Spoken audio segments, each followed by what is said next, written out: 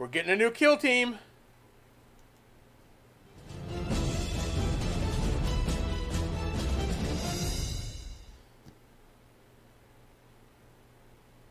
Welcome to the Grizzled Warmaster. I'm Mike. I'm Doug. And we're here to talk today about Kill Team Octarius, a brand new Kill Team rule set, box set coming out. And it looks like they're taking a page out of Warcry. Is that to a degree? Yeah. Yeah. So they're kind of like merging these two systems together. Like, you know, we got 3rd edition Age of Sigmar just came out, and it's kind of veering towards 40k, especially with the narrative campaign rules. Right. And now we have Kill Team coming out, which is kind of veering towards the popular Warcry, which is, you know, they're still separate, but they're getting closer and closer every day. Yeah, I think the big difference, it seems, is that the Kill Team won't be nearly as random and unfocused as Warcry is. Yeah. 'Cause that was a major complaint, was the massively randomness of Warcry made building, you know, your units essentially just a shot in the dark. You know, you didn't know what you were planning for. You didn't know how your team needed to function together, because it could be anything. Yeah. You could have a whole shooty army, and then all of a sudden you get the Storm, which limits your range. Right. And now you're... yeah. So, yeah. All right. Well, let's jump into it. Let's take a look. This came out this weekend here. So, take a look at the video here. But this is it. This is a new Kill Team box. Lots of terrain.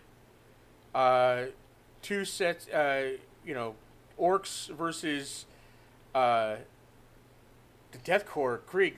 We've got plastic Deathcore models now, right? Yeah, and they confirmed that you can build them as regular troopers, not as the Kill Team. The Kill Team.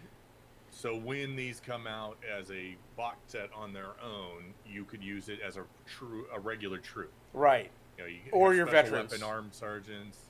Yeah. But it's not just all the Kill Team models. You know, you're going to be able to build them. They're multi-part kits. They're not push fit like the Dominion box was. Right. And this looks, they look amazing. I mean, do you ever think we'd get plastic Death Krieg models? I mean... Yeah, I always hope, because I don't understand why they don't support all of the cool regiments they have. Yeah. I mean, I guess when you figure that only a small portion of your audience plays Imperial Guard, and then if you chopped your Imperial Guard into 5 different pieces, then you're going to sell less of all of them, and you're putting extra money. I understand that, but they've been around so long. They're the coolest looking. And if you just introduced one new regiment each new edition, you'd have them all by now. I'd rather have these than the Catachans, right? Of course you have to have Cadians. I like the Cadians. Yeah, I like them too, but... the Catagans, yeah, I mean, the Cadians you have to have. But these guys, I mean... And they line up really well with, when you compare them side by side with the Forge World models. And again, Deathcore was always Forge Worlds, you know, you always went Forge World for those models. The only difference is Forge World is a little more realistic scale than heroic scale. So these heroic scale models have bigger hands, right? And but really, the heads aren't, because they're wearing helmets. The heads aren't much bigger. The hands are the only place you really notice it. But I don't think. But they're wearing gloves again, right? I don't think it's a problem. Not a big deal, right? And these models are super cool, and yet they're the second coolest unit in the box, because look, if you like orcs. Look at these Orc Commandos. The boss looks freaking sweet. The cap. I mean, look at that claw. I mean, and then the Commando grot with the grappling hook. The preview when they were talking about him? No, I did not. Because I guess the design aesthetic they were going for was like 80s action. Yeah. You know, action movie kind of trope. I can see that. I can see it. Yeah. So it's pretty cool. Yeah, come on. I'm going to say, I like the boss. whatever. The Commando Grodd is awesome. What are you talking about? That is like the best figure in this box set right there. Yeah. I don't know. You've got the trained bomb squig. The bomb squig. Cool. Yeah. Normally, I could care less about squigs. This one, seeing him in the trailer was just freaking awesome. I was like, okay. Yeah. This is the one squig I'm sold on. Yeah. Look at these guys. I do like the dude with the rebreather there. Yeah. He's pretty cool. I love the cap. Yeah, he's got the sock cap like a World War II commando. With a giant drum and a 3-barrel machine gun. Yeah. Just ridiculous orc weapons. Yeah. Is that a battering ram? Yeah. Oh like my goodness. Breacher. Again, I don't. These two, I'm like, nah, whatever. They're orcs. Look at that. The flamethrower dude is cool. He's got a folding stock over his gun. Look at that. That is awesome. Yep. Rocket launcher. The dude above is their communications dude. Oh. But obviously, he uses his communications for a weapon as well. Nice. That is awesome. And I love, The Burna Boy looks cool. And that's a sniper rifle. That's a sniper rifle? Oh, my goodness. Good. I love the detail. Look at the burns on the Burna Boy. It's a belt-fed. Belt-fed sniper rifle. Nice. Yeah. Again, I like the Burna Boy mostly because of his appearance in the trailer was pretty cool. 10 shots, 1 kill. That's the motto with the sniper. But look at the burns on this guy. His hands and his... Oh, yeah, it's true, yeah. Look at that detail. I don't know if that's modeled onto it or if they painted it that way. Be interesting to see. I don't know. It looks like it was modeled on there. Either way, I like the flaming jaw on the face mask. Yeah. Yeah, these guys are cool. I mean, so look at the terrain you get in this thing, right? You got a full... And here's the thing. A lot of terrain. I was looking at the terrain. It is awesome. Don't get me wrong. I would say the only drawback is it is extremely orc themed. So if you're if you're not playing orcs, right? Mm-hmm. I mean, look at this terrain. Well, it's cool looking. The reason is that's why this is called the Octarius box set. And the fluff behind it is there is a giant orc wall taking over the Octarius system. So even if you're not fighting orcs, there have probably been orcs around recently. Fair enough. So you can say this is the system we're playing in. It's got all of this orc. There's a big ass orc wall going on. Look at the string of lights on the barricade. That's sorry.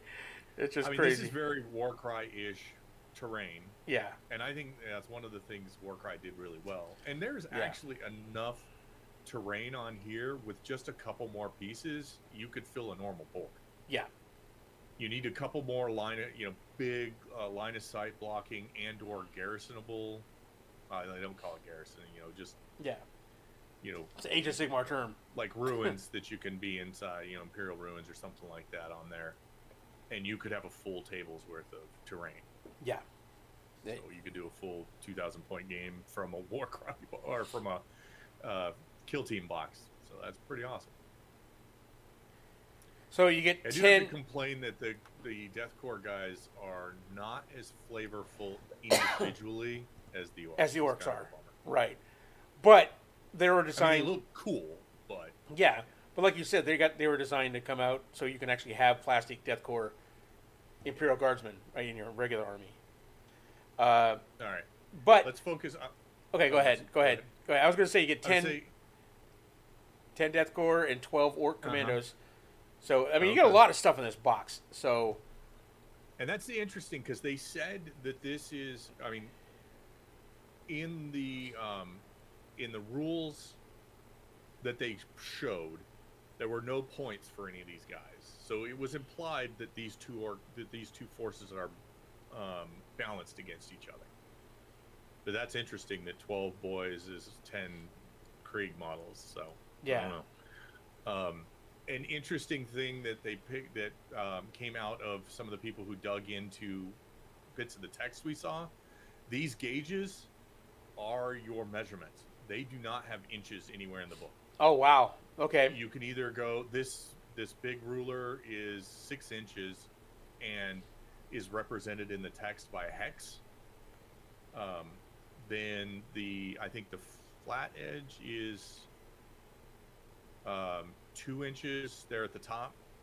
I don't know. I forget. There's like, but it's like 3 different measurements, 4 measurements on this. It's like 1, 2, or 6 inches, but they're represented by a triangle, a circle, and a hex. And it's like, I don't. Is that so you could save on translation costs? Yeah. What could possibly be the reasoning for getting rid of? Probably, if they did symbols like that, then yeah, you don't have to worry about metric and imperial, right? See, yeah, there's a circle, there's a square, there's the hex on that one. So yep. Probably a triangle down at the bottom end. So yeah, I mean, that's I guess. So and guns don't have range in this game. They don't have range. It is all guns are assumed. I think pistols and flamers have that ruler as their range, but everything else is just assumed to be able to hit anything else on the board. Nice. Because you're close quarters fighting. Right. You're only a 30 by 22 board, so. Yeah. Everything is in range. Wow. Except with certain special weapons, obviously. And you got it's got its own book. I guess yeah, that's a campaign book. The whole campaign for 40K and theoretically this box set of Kill Team as well. Notice the Tyranids are right there on the top. Yeah, I was gonna say Tyranids. So apparently there's gonna be some Tyranid rules in the Warzone. I gotta say, 40K fans are getting pretty frustrated with these campaign books because they're big campaign books that are expensive, like $45 or $50 a piece, I think. And they're a ton of fluff and like 8 pages of rules or 10 pages of rules. Oh, nice. So it's like you're paying $50 for 10 pages. It's really, it's got, some people are starting to grind their teeth about it. I can understand that. So what is this? Do we know what this box is going to go for here? This giant, is it going to be like comparable to Warcry starter box? I've not heard. I've not seen anywhere on the. Let's scroll to the bottom of it. Sometimes they say at the bottom of the article, but they don't even have a release date yet for it, so I'm betting that it hasn't been released yet, and they're going to have a hard time justifying $200 for that box, so probably $150. Yeah, I'm guessing $150. I was going to say $200. You got to assume that the 12 orcs and the 10 guardsmen are $45-$50 boxes if sold on their own each. So that's $100 already. That's a lot of terrain. But you usually get a pretty good deal on these box sets. So I don't think it's out of the question to say 150, but you could be right. It could be 200. Yeah. I think they'll sell far fewer than they think they will if they charge 200. Look at these new orc boys down here. They finally updated the orc boy model. With actually we're going to take a look at them here. We're going to take a look at some of the new stuff that came out here. So we get a whole bunch of new orcs. And we're going to take a look at some of the models here. The big wog is here. So the war machines, this is a kill rig. Yeah, and they were saying that base doesn't look like it, but they were saying this.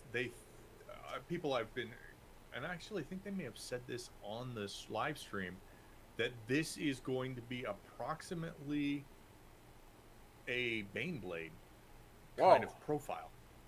Wow. Like there's like all of the different weapons on here. Size wise, I mean, I guess it's pretty big. I mean, look, there's was that 6 boys on there? Yeah, 6 boys. If these are regular sized boys, that's about 3 boys long of base, maybe 4. Well, so that's a good 12 inches long. Or 5 boys and a wide-eyed wereboy at the top up there.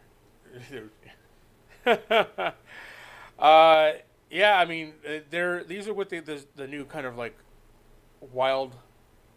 not wild, but the like more squig riders, less armor than the regular boys. This is the new. I don't know if it's a new faction. Is it what do they call them? The Beast Snagga. Beast Snaggas. Yeah. Yeah. I don't know. I'm like, I don't know if they're a new tribe that it's being added, or clan, I should say, not tribe. Look at this thing. They are kind of tribal. Look at this thing, man. Look at the detail on it. Look at the little grot in the engine. The twisted cable there. I mean, I don't know if that's their painting job or if it's actually modeled as a cable. Yeah, I think it is. It looks like it's modeled as a cable. Yeah. So that's pretty cool. I actually like. Well, I can't remember. I like the cannons on this one better. But there's an alternate build for it. Yeah. This is, I think, the psychic version. And this one has a harpoon. So you either got the weird boy on top, or the harpoon, right? Drag your vehicles, your opponents towards you. It's a hunter rig, so it's either a hunter rig. Oh yeah, and it's got like a platform up here. It's kind of moved. Is that the same thing? Yeah, because it's missing the big gun on front. Yeah. And it's got a... I think that gun builds the harpoon instead. Yeah. Scroll back up a little.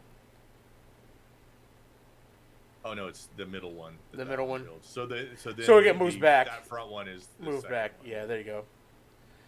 So okay. All right, we'll look through all the orgs and I'll give you my opinion on this. Seeing how we can compare. Since Age of Sigmar has a new orc faction coming out of the Cruel Boys, and then we got the Beast Snaggas coming out for 40K. Vastly different. So let's take a look at this guy here. Yeah, this Beast Boss here is. I don't know how I feel about these orcs. I gotta be honest with you. I love orcs and all the craziness, but I don't know. I mean, this one seems a little busy to me. Right? Look at all the different textures on this thing. He's got like.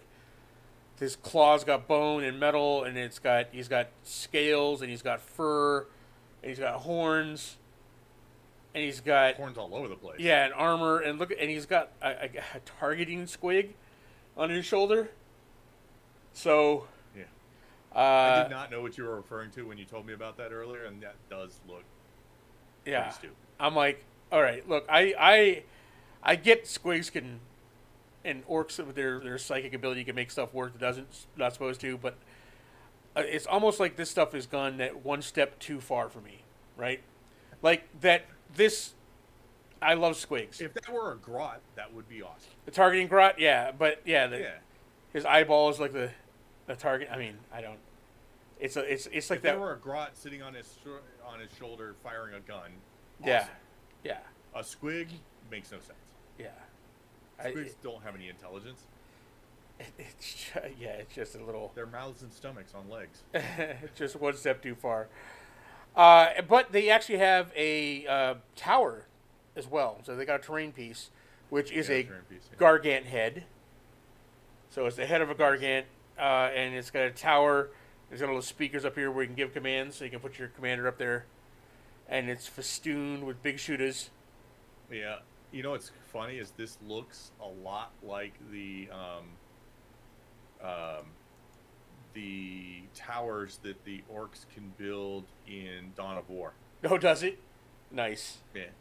I mean, not exactly, but yeah. Especially the top part of it looks like, it's just a bunch of, well, in Dawn of War, it's a bunch of grots sitting in a tower firing big shooters. Nice, yeah.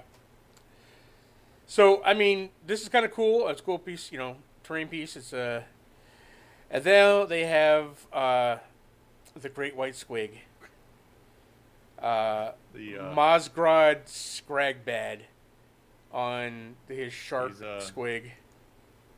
Yeah, his jaws, his card jaws. It's not even like sharks shooting lasers. It's like sharks with an engine, maybe. And it's a squig shaped like a shark, which is already kind of okay. Yeah, interesting. That's fine. I don't mind the cybernetic leg, but that stupid engine panel on the side, the exhaust coming out the side. Yeah, exhaust. I'm like, what does that do? That's a little. It's a little much. And why didn't you paint if you wanted to go fast? Why didn't you paint your guy red there? Yeah. So and I guess he's part of the Snakebite part of it's a specific clan for the Beast Snagga boys. But I think snake bites are normal. Are they normal? Clan, aren't they? Are they normal I think clan? they're a normal clan. Yeah. I'm not so sure. Apparently the Beast Snaggas can be in. Could be in a clan, maybe. Yeah. I will say I here's the thing. I don't want to kind of crap on the new orc models because I love orcs, right? I love the aesthetic of 40k orcs. I know some people don't, but I liked it. You know, I like it still, and I don't hate these models. It's just I think they've kind of gone a step too far than what I would like in these models. You know, like I love the cybernetic arm on this guy and the claws, right? And I don't mind the giant shark squig. That's fine because they have different squigs, different type size. For some reason, why that exhaust on the side of it really bothers me. I don't know why.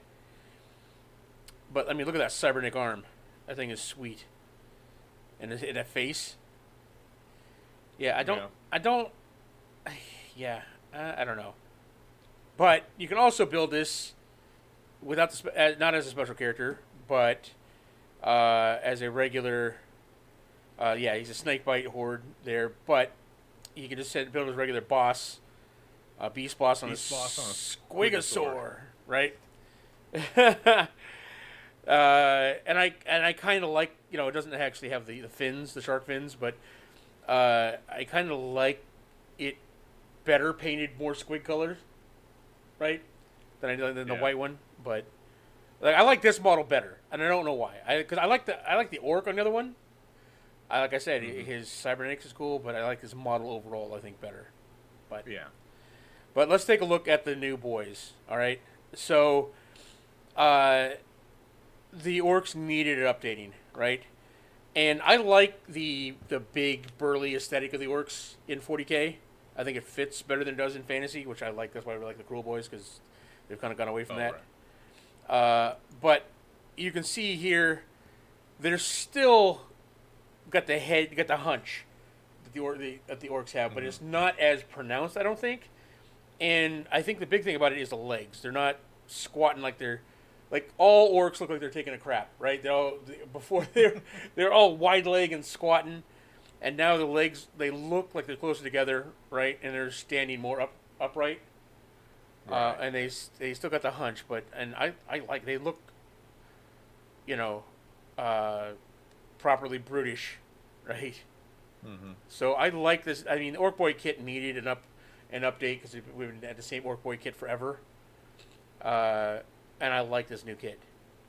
I like, you know, much like I like the Orc Commandos in the Kill Team box, I really like these new Orc Boys. They got the spiky helmet. There's a big shooter. Yeah, I mean, rocket launcher. Yeah, I mean, they're more dynamic, right? Because all the Orc Boys before, they had the same torso and the same legs, right? So they weren't nearly as dynamic as these. Look at that. Look at that boss with a claw. So yeah. With big boss claw. Yep. I think that's what that's called. Big boss claw. Yeah. So I like the boys. I think they're awesome. And look at this. Death Copters. These have not been updated since Blackreach starter set, which was 13 years ago. How long ago was that? I don't know. That was way back when I worked for GW. It was the starter set for the Blackreach starter set. That, but yeah, they had Death Copters in that. So we're finally getting a Death Copter upgrade. Let's see. This is goofiness. I like this kind of goofiness, right? Look at all the rockets up front. That is the coolest one. I don't know. You don't like the one that has rockets on the propellers? The big bomb? Faster? Yeah, that that is pretty cool. Yeah, I mean, all in all, I like the new orcs, right? It just that the Beast Snaggas, I think some of them have gone a little too over the edge with me. When you compare the two, because, and I keep bringing Cruel Boys up, but we got a brand new orc faction in Age of Sigmar, and it's vastly different, right? It used to be Not that either one of these were ever realistic in any way, especially when it came to orcs. But it used to be the aesthetic was always more grounded with 40K, if you could say that about 40K, as far as like the look goes, compared to fantasy. And now it looks like the pendulum's kind of swung the other way with the releases in Age of Sigmar, looking more like less, even with the new Stormcast, they look less heroic scale, right? And more realistic. And then here you got the same contrast. Contrast those the Cruel Boys with, the new stuff they're coming out with Orcs and 40K, right? Yeah. I know it's a rough comparison, but just think about that orc on the Beast in the box set compared to this guy. I don't know. Yeah. Yeah, it still feels like 40K is getting way more detailed than it's ever been before, but it's still very chonky. Yeah. Like they can't and I mean that's kind of appropriate for orcs. But, yeah, I don't mind. Yeah, the stockiness. They don't seem to do the fine detail as well, and I don't know why that is. You would assume they are using the same software, maybe some of the same artists. Do they just have a different mandate? I don't know. Because take this guy for instance. Look at he has a ton of detail on him. You can't say that he's not detailed out. But for some reason it doesn't I don't know. This guy I want to like this guy. and I'm like it's just too much almost. Right? This guy, yeah, and that's, I mean, part of the thing with, that I think happens a lot more in 40K than in Age of Sigmar, is you can kind of tell how in Age of Sigmar the people operate on the battlefield. In this, you look at this guy and you go, how would this guy move? How could he ever even react to an opponent quick enough for it to make a difference? I guess that's why the horns have a lot of chunks taken out of him, because he just managed to turn and take the shot or the chop on a horn because there was just nowhere else to hit him. Yeah. It kind of. It's like one of those. When I look at a really cool model, I look at it and go, I want to paint that model, right? Mm-hmm. And when I look at this thing, and I should want to paint this thing, but I'm like, this would be a nightmare to paint. You know what I mean? Yeah. I was like, and why does he have scales? I mean, if you're just stuck with the fur, I don't know. It's just, I think it's like that one, like I say, that one step too far with the orcs, but not to the point where I don't like the new stuff, right? I mean, far be it from me to not like squigs. They're one of my favorite things, but I don't know. I just, this. It is interesting. Yeah, I mean, the difference between the two when you compare. I mean, I know the different games and I know the different, the different aesthetics, but it's just the different aesthetics. But yeah, when you compare the new stuff to that new stuff, it's almost like that other seems, and I know it's not, but it seems like the Age of Sigmar stuff is more detailed. All right, or I don't know. I kind of want to, at this point now, I kind of want to put the new Castle and Crow Grey Knights model that's coming out. Oh yeah, put it next to Yndrasta. That's true, because Castle and Crow looks super cool, but he doesn't look nearly as characterful as Yndrasta does. Yeah, and it's hard to say why. I mean, he's super detailed as well. He's got a lot cleaner lines than this orc guy does. I mean, that's the aesthetic. But you just look at it and you go, what is going on? Why do these feel so differently? Yeah, I mean, he looks freaking awesome. Yeah, but I see what you're saying. And you could tell he's all detailed out, but the Yndrasta model, maybe it's because we've had our hands up close on the Yndrasta model, That could be, yeah. And maybe we just need to get our hands on this guy to compare. But I get that same feeling, Doug. I'm like, you know. Yeah, but I mean, look at him compared to his. I know. He looks so much. That sword alone. Yeah, If they I change, love Grey Knights. the Grey Knights are awesome. Looking forward to that. I can't wait for their update to see, you know, if they get, you know, the buff they need to be competitive. Look at that sword, though. I want that sword for other things. I just want like 5 of those swords. Just but yeah, I mean he's got some detail on him. He's detailed out. Would you build him with or without the helmet? There's a big question. Probably with. With. I like helmeted characters. I do too.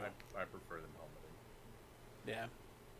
But yeah, I mean, I see what you're saying though when you want to compare them side by side, because I get, and I think it might be the fact that we've had our hands on the other stuff, you know, so we can look at it up close. But I do see where you're coming from, and I feel the same way about the orcs, right? It's almost like it's 2 different companies, but you know, I mean, I know it's GW, but it's just like, right, you know, it's the amount of detail they put into the new Age of Sigmar stuff, and you know, it just doesn't look. Maybe it's the paint, maybe it's, you know, the fact that we've not got them up close, but I do feel the same way you do. Like, but anyway. Anyway, I'm kind of excited about this kill team. I mean, I like playing kill team. I like playing 40k. Don't get me wrong. I like playing 40k, but I don't get to play it as often as Age of Sigmar. And right. I know we've started our campaign, right, or build up that. But I kind of like the quick. I like Warcry a lot, right? And so I'm looking forward to that version of it, or you know, the 40k kill team. Yeah. I only played kill team like twice, and my problem with it was, I didn't feel like one wound models represented the kill team very well. So I'm glad to see that they're going with the multi wounds, because it was like, yeah, well, if I'm playing Space Marines, and then you're playing Tyranid, you've probably got double the number of models. Yeah. And yeah, mine probably are better quality, but if you sneak through, you get a hit through, and you get a hit through, and I fail a save, it's way more impactful for me than it is if I kill a Gaunt or something like that. Right. So that always felt kind of like, this doesn't seem to really represent the feel you're going for. Kill team, I'm glad to see they're doing that. Kill team, when you scale it back down to squad level, they should feel heroic, right? That's like action movie heroes. It don't always felt like you're one die roll away from dying. Yep, and it felt like 40k light. You know, it's taking a squad of regular 40k, as where I like the heroic feel of Warcry, and I'm glad that's coming over into kill team. So, but I do like they're going to the alternating activation as well. Yes, absolutely. That was definitely needed. But yeah, I mean, we'll go through some more of these. Let's put some more videos out, guys, when we get as more previews come in. We'll give you updates on our Age of Sigmar Dominion box that we've got. We're getting painted up. And then right in the middle of it, Doug decides to switch armies, so he's got a lot of painting.